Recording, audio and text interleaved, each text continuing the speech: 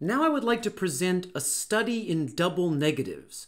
What I have in front of me is the result of that decouple exercise from earlier, where we began with these functions all even, all positive, any even, any positive, and we discovered that there was a bit too much duplication, and so we untangled them, we decoupled them to a series of simple condition functions, is even, is positive, is zero. I've left them as regular functions and not lambda expressions for the sake of this example. And these two functions, any of and all of.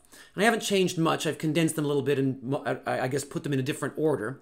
What I would like to do in this video is reduce this almost to the point of absurdity. We've already decoupled them. We've come up with a pretty clean decomposition. But I want to do another one of those exercises where I avoid the use of loops. So here the prompt is rewrite the all of function to use no loops. Instead, call any of. I want to somehow turn the all of function into a special case of any of. Now this exercise is a bit of an acquired taste. The reason I have it where I do in the sequence is I think it's really neat to use this opportunity to show what I can really do with lambda functions that allow me to manipulate, like not just to write functions wherever I want, which is we've already seen we can do that. I can make functions out of other functions using lambda expressions. So how can I visualize all of as a special case of any of? Suppose I ask the question, is every element, is it true that all of this vector is even? So every element is even. Well, no, there's an odd element. Or maybe there's an element that is not even. There's an element where the condition doesn't hold. In other words, if any of the elements have the property that the condition does not hold, here's the double negative, if any of the elements have the condition have the property where the condition does not hold, then it is not true that all of the elements have the condition hold. Ugh, there's a lot going on there. Let's see if we can write ourselves a comment in terms of that one condition is even.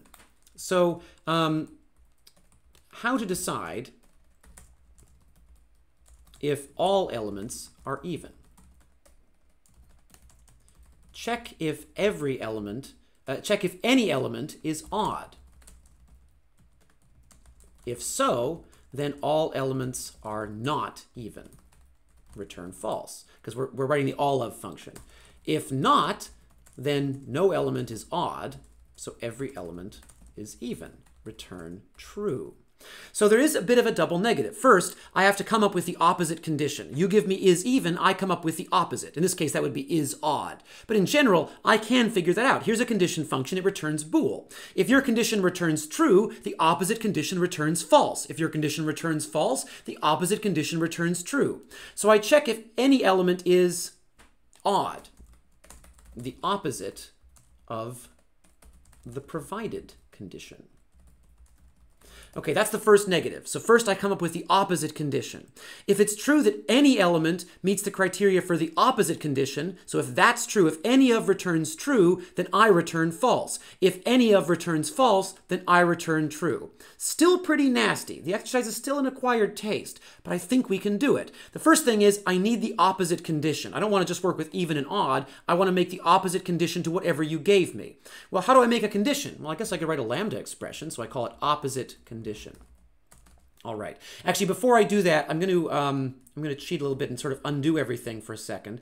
I just want to run the code as it was already written, because I want to make sure that we can see the correct output. Okay, so I'll run the code that I just compiled, decouple 3. There it is. Okay, so V0, which is the vector, we'll just go check quickly. V0, the vector of all zeros, is all even. It's not all positive. It is all zero. It does have at least one even element because it has 0 in it. It doesn't have any positive elements. It does have at least one 0 element, and so on. You can pause the video and verify the rest, but I claim that they are correct. Okay, so I want to generate the opposite condition in the all of function to the condition that you gave me. So the opposite condition would be, well, let's see. So you give me an element x. I'm writing a condition function. It takes one element of the vector, and I want to ask the question, does your condition return true or false? If your condition returns true, I'm going to be as contrary as possible. If your condition is true, my condition is false. Otherwise, my condition is true. If your condition returns false, mine returns true. I just returned the opposite of your condition.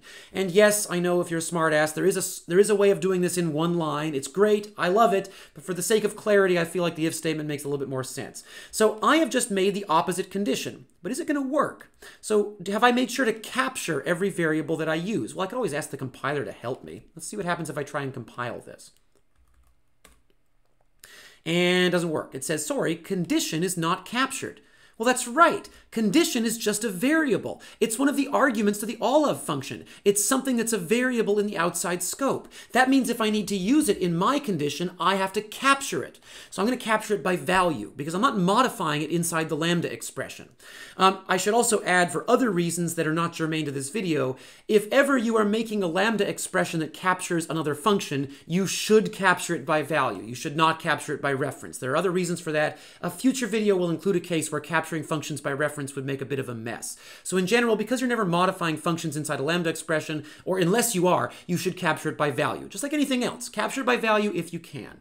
Okay, so I've got the opposite condition function. Now what I'm going to do is call any of. I'll call this the any result. I'm going to call any of, I'm going to give it my vector, and I'm going to give it my condition function. There we go. And so it says here, okay, so I check the opposite condition. If the answer is yes, that is to say, if any of found one element where the opposite condition holds, whoops, I should pass in opposite condition. If any of found one element where the opposite condition holds, that means it is not the case that the original condition holds on every element. So if any of returned true, there is at least one element where the opposite condition holds. So it is not the case that the original condition holds on every element. Okay, so if any result is equal to true, that means that the opposite condition holds on one element or more, which means it's not true that the original condition holds on all elements. So that means all of has to return, we're writing the all of function, it has to return false. Otherwise, if any of returns false, there is no element where the opposite condition holds. That means that the original condition must hold on every element. So I put else, and then I return true. All right, we'll see what happens if we compile that. And it works, and we try running it. And I can leave it to you to, well, I guess we can scroll up quickly. I can leave it to you to pause the video and verify this is in fact the same output.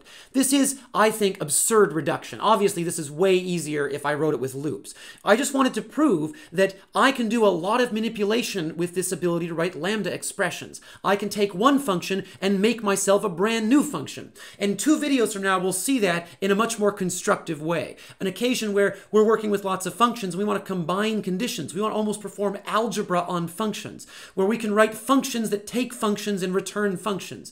And unlike this, a bit of an absurd double negative case, the example we'll see in 2 videos is, I think, very constructive. In the meantime, we have to revisit the example from the beginning of the week of pairing up elements of lists.